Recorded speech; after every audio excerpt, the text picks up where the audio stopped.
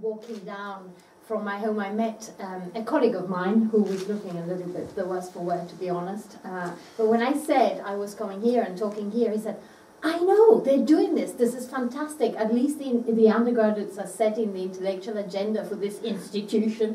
And he was absolutely delighted with this. So I think you're doing a lot more for people who you may not know that you're touching with what you're doing here. And I'm personally very delighted to be here. I should explain my title briefly. This is not about the pain of giving birth. I took morphine legally and it was fine.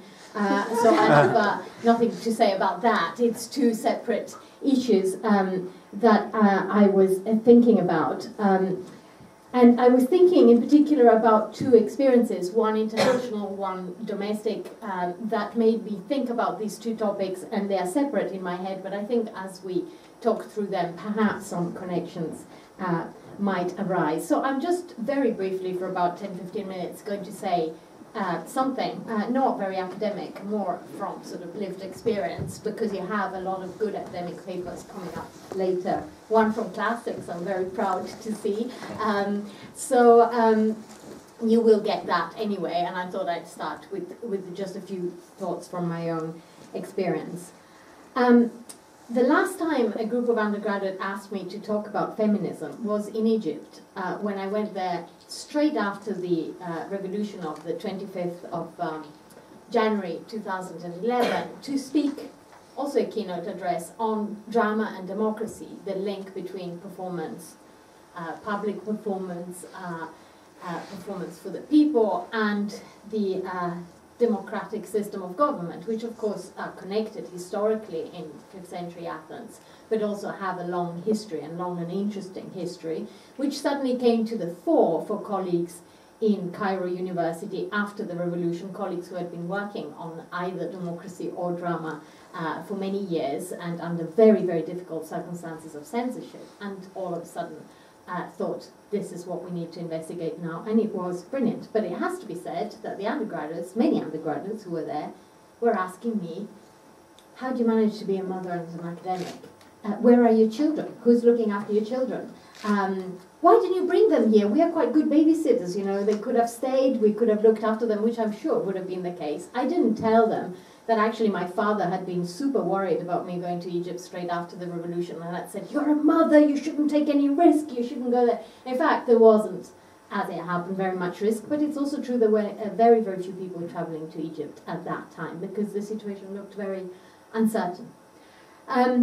But actually, my experiences there had more to do with the first of my two topics, physical courage. And I'll tell you just three brief anecdotes about my stay in Egypt and what they made me think about.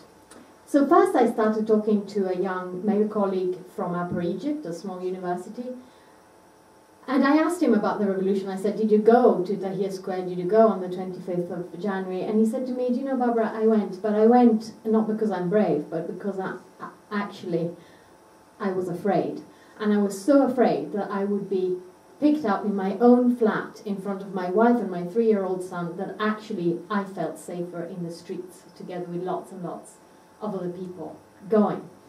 And he told me, in fact, that he had lied to his wife, said he was going to the apartment, and actually then, by one way or another, managed to get a train and then walk and then hitch a lift and get himself to Tahrir Square, which is very far from where he lives. And that once he was in Tahrir Square and he saw Christians praying while Muslims made a ring around them to protect them, then he rang his wife and he said, I'm here, and this is amazing. And his wife didn't want to go, but he didn't want to stay because he had put on a performance of the Antigone, which is a pretty subversive play. And he said because it said Creon, it didn't say Mubarak, the censorship let it go through. But then after the revolution, or during the revolution, he knew that this might be rethought, and especially as there had been a few reviews of this student play he'd put up, which said, well, this is pretty subversive. So he was afraid. And that's why he joined the Tahrir Square revolution. Then I asked the students, a group pretty much like you, that this kind of size, and we were sort of together at a kind of bar and after the conference, and I asked them, well, did you go to Tahrir Square on the 25th of January? And the guys said yes, and every single woman, said no. And so I said, oh, that's interesting. So the men went, but the women didn't go. Are you also revolutionaries? I said to the women. And they said, well, yes, we think this was good, this was important, we need to have more say. Everybody in Egypt, including women, need to have more say. But, you know, we were afraid, and people got beaten up very badly, people got raped. And then one of the male students said to me, do you know, I actually did see a young woman who was marching in front of me, and I was afraid, and I saw her, and I thought, well, actually, I shouldn't be afraid, I should march ahead of her. And so I started kind of going ahead and feeling I should, you know, be brave and try and protect her, or at any rate, not look cowardly. You know, that was what he said. Then I talked to a colleague, a woman who had given an excellent feminist paper on an American play, and had fielded some quite searching questions from quite, you know, entitled male American academics, and she had, you know, done a very good job of that earlier. And I said to her, well, did you go? And she said, yes, I went to Tahrir Square. We did it that way. I've got 2 teenage daughters. My husband went. He looked up. We stayed at a flat quite near the square, and he looked around, and when it looked like it was fairly calm, it didn't look like there would be incidents, he would ring us on our mobile phone, and my daughters and I came, and we also manifested on the square. And it was important to me that my daughters should take part in this. This is the most important event that has happened in Egypt, probably the most important that they will ever witness. And it was important to me that they would have to say, because in the end, who was at the square will determine what happens to this country. And we need women, and we need secular women, and we need all sorts of people to be there, Christians praying, Muslims praying, to make the new Egypt. Now that sounded sensible to me, very likely what I would have done myself. But what I really thought about also crystallized in the third experience, which was when I decided to go and see the pyramids. And the pyramids were more or less closed. There were no tourists. No one was coming to Egypt. They were just sort of, well, they stand there. I mean, they were there. They were accessible. Time is afraid of the pyramids. A proverb says, you know, we're afraid of time, but time is afraid of the pyramids. So the pyramids were fine. But, you know, there was no one willing to take you there. There were no sort of, I didn't know how to do it. So a student said to me, don't worry, I'll take you there. That's fine. We'll just take a cab. It's not far. We'll go. So I went with him and a few other people, and it was amazing because there were a few local tourists, but it was empty. There were still a few people hanging around with trinkets and camels, hoping that some tourists might show up, but they were bored, and so the lads that were looking after the camels decided to race the camels around the pyramids, which was an amazing scene. And I felt, you know, I had one of those moments where I thought maybe Herodotus, if he came here, he saw this kind of thing, and it was pretty amazing to see, because camels are fast, actually, it turns out, and they looked frightening in some way. So anyway, this was exhilarating. We watched, we chatted, and then the student said to me, you know, I don't really like riding camels all that much, but what you can do here is, you see down there, there's that little farm in the sand. I mean, it looked like a hut completely covered in sand, because the desert starts right outside Cairo at the pyramids of Giza. And he said, you can rent horses there, and what I often do with my friend, we ride across the desert to the next oasis. You see those other pyramids at, you know, at the far end over there. We ride our horses over there, and then there's a pretty good place that does roast chicken. So we eat our chicken, and then sometimes we spend the night there, and then we ride back the next day. It's a great day out. I thought, well, this is a great day out. And I said, because we'd been talking about his girlfriend, I said, how about your girlfriend? Does she come too? They said, you know, I mean, no, actually, she doesn't come, because then I would have to worry. What if the horse falls? What if she falls? It's, you know, it's a thing for lads, basically, is what he said to me. She could come, but then I would worry all the time. Is she okay? Is she not okay? So, you know, I thought about all these things, and they seemed sensible to me. I thought, well, I wouldn't want to fall off a horse in the middle of the desert either. I wouldn't want to be beaten up or raped in Tahrir Square. I certainly wouldn't want my daughter to experience that in her teens. it all makes sense. I even understood my father saying, you know, what are you going to Egypt? And he did unsettle me a bit, although I didn't actually risk anything. And it made me think how indebted I am to the extremists of the movement, yeah, to the tomboys, to the women who got themselves chained to railings, to the people who have, the women particularly, who have physical courage.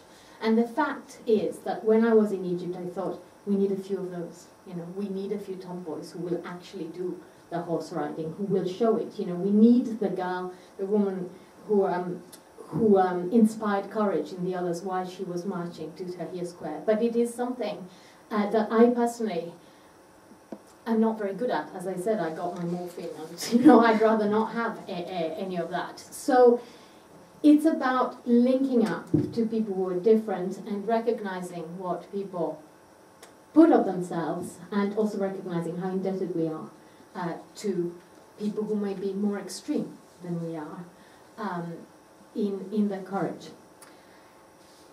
So that's kind of part one of this talk, such as it is. Part two is much closer to home. So then I'm thinking, well, you know, compared to the kind of choices and questions that I was putting to students and colleagues in Egypt, and what I was expecting of them. Did you go? Did you not go? You know, were you brave enough? Were you not brave enough? Well, I'm not particularly brave at all.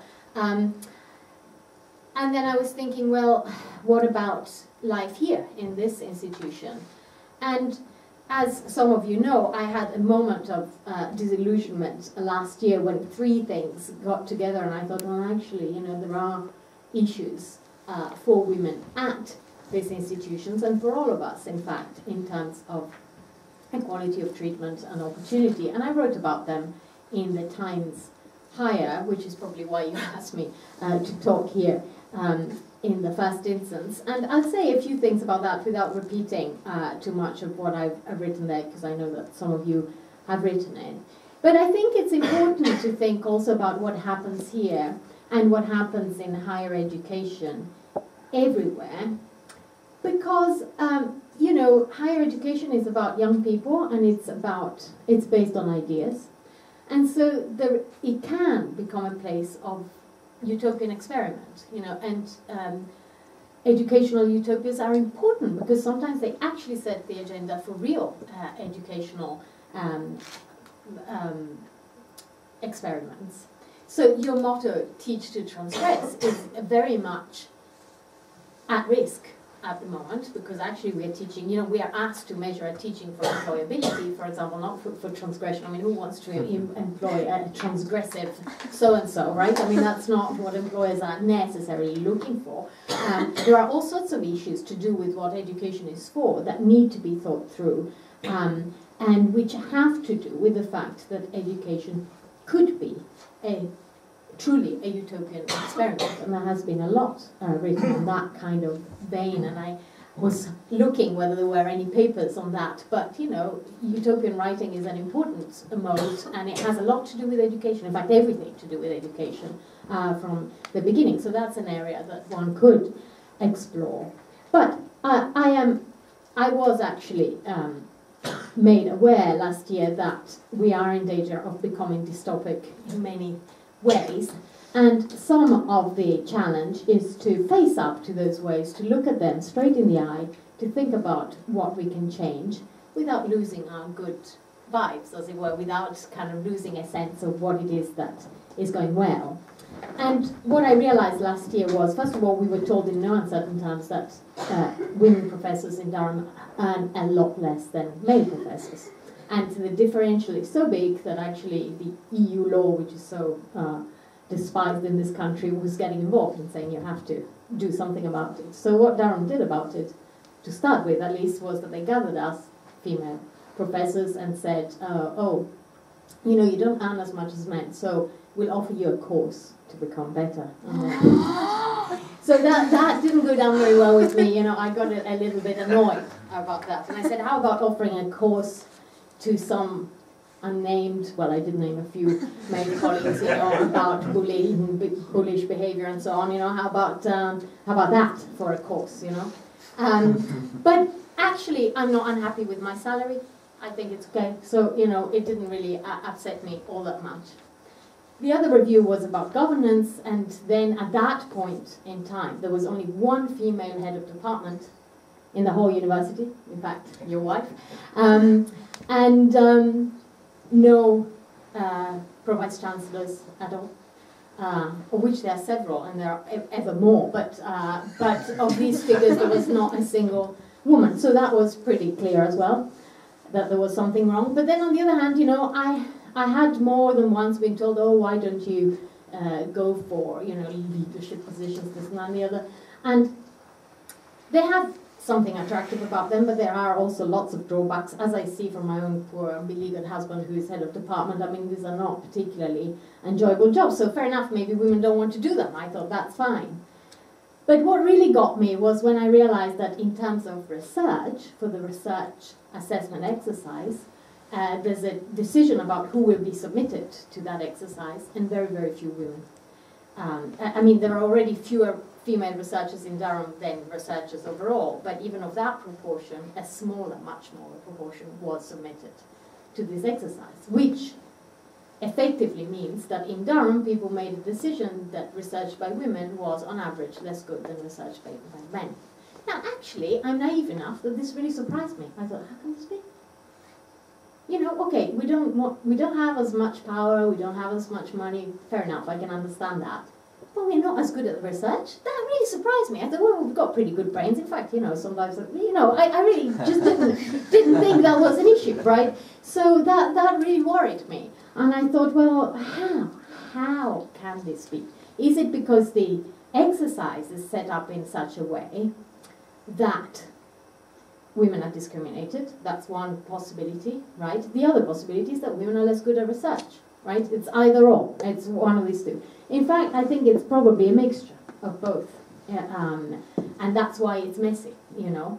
The results by women are what they are. And also there are some ways in which I think the exercise is skewed. So what I think is, first of all, the exercise focuses on very few pieces of significant research, right? Very, very few. You don't submit everything you've done. You just choose a few that are really important pieces. So in order to produce them, you have to learn to say no, right? Not do a million different pieces, companion pieces, this, that, and the other thing that people might ask you to do. You've got to say, no, actually, I'm doing this, and therefore I'm not doing that. Only yesterday, I'm going to a conference in Oxford, quite a high-powered thing, in 2 weeks' time, and there's a famous professor who wrote to all of us. He was also supposed to submit a paper at this and show up like me, and he wrote and he said, unfortunately I've decided I'm not coming and I'm not submitting the paper because, and this will have to be sacrificed to the altar of the book I'm writing. So all of us were asked to sacrifice to the altar of the book he's writing, and so he's not going to come. Now, I would never do something like that, yeah? But of course, this is good behavior in terms of making sure you've got one big thing that is really important, really significant, and that down the line will count, right? But it's uncomfortable. One can do it different ways from him, but still learning to say no, I think, is important. Second thing, blow your own trumpet, right? So you have to say at the beginning of your piece, this is a really important piece. It's really kind of game-changing, at least 2 or 3 paradigm shifts in here. You know, I mean, you have to be realistic, but at the same time, you can't start by saying, oh, I'm building on the work of so-and-so, so-and-so, so-and-so, and I'm adding a little footnote, when actually this is more than a footnote. So it's also about rhetoric and how you present yourself. And I'm not saying that this is a man-woman divide, but I do think that the rhetoric has an impact on how you then get assessed. And related to this, citation patterns are important. So a friend of mine who is actually assessing all this work for philosophy said to me, I'm really staggered because no one is quoting me, you know. It's my idea, and they say, here's a great idea by me, and it's actually mine, and I published 15 years earlier. How is this happening? And again, it's about visibility, it's about whether you said, this is a big idea, you know, you've got to quote it, and how we present ourselves in that way. These are subtle things. They're not, you know, do I now get beaten up in Tahrir Square or not? But they're still significant, I think, in various ways. And then there's the issue of institutional mobility. One way to make sure that your ideas are appreciated has to do with going places, talking at different places, even changing institution in terms of work. In the science, you can't actually submit pieces to this assessment exercise if the first author on your paper is from the same institution as you are. So again, this is more of a problem for women because especially women with children are less mobile. You know, you have to uproot a whole family, you have to uproot a husband who may also be working somewhere. So statistically, you can just show that it is much, much harder for women to move, which again also has to do with salaries, because moving usually improves your chances of a good salary, which has to do with things, with power as well, because you move to a better place, then you know, to a better position, then you have had that experience and you can move again. So mobility has a lot to do with academic careers, and it doesn't favor women. In fact, one last anecdote about this, you know, I was headhunted for a university. And said, oh, you know, we've got this chair, we really want, you know, are you interested, blah, blah, blah. And I said, well, yeah, I would be if I was on my own, but I would have to uproot everybody, you know, my kids, my husband. You know, on the whole, no. So they said, oh, all right, then can you help us appoint to this position? I said, okay, fine, 3 days I can go there and help them appoint, right?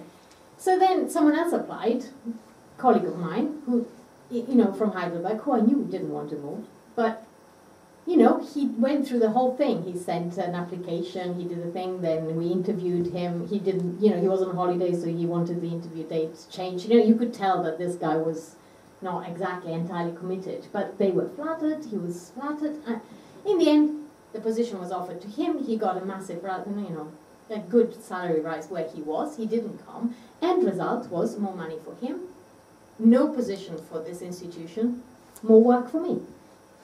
And what was that all about? Mobility at the end of the day, and whether you could convince people that you would move, right? Or whether, you know, okay, I don't like this kind of game anyway, but it is that kind of thing that has an impact on all three of the issues, power, money, and how your research is evaluated at the end of the day. So, you're not very mobile because of children, right?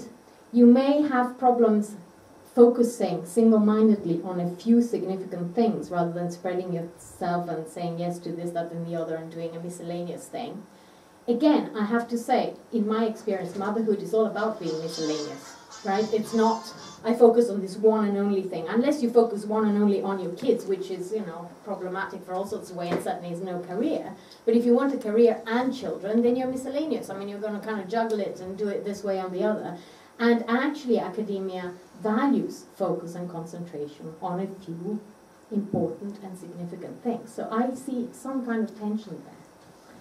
And blowing your trumpet rhetorically, oh, this is the great and amazing thing, here I am, you know, doing that kind of job. Well, again, I don't think that's very much the same as motherhood. Motherhood is a lot about also appreciating, and parenthood more generally, appreciating other people and saying, oh, you've done really well, you know, and nurturing and doing that sort of thing. So again, it's not a natural kind of combination of skills that you have there.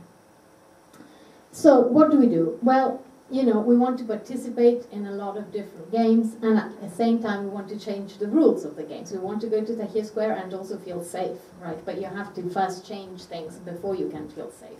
You know, you want to have an academic career, and at the same time, I personally would like to change a lot of rules about how the game is played. A lot of what I said, I would do away with straight away. You know, I don't think that mobility should have anything to do with anything, for example, right?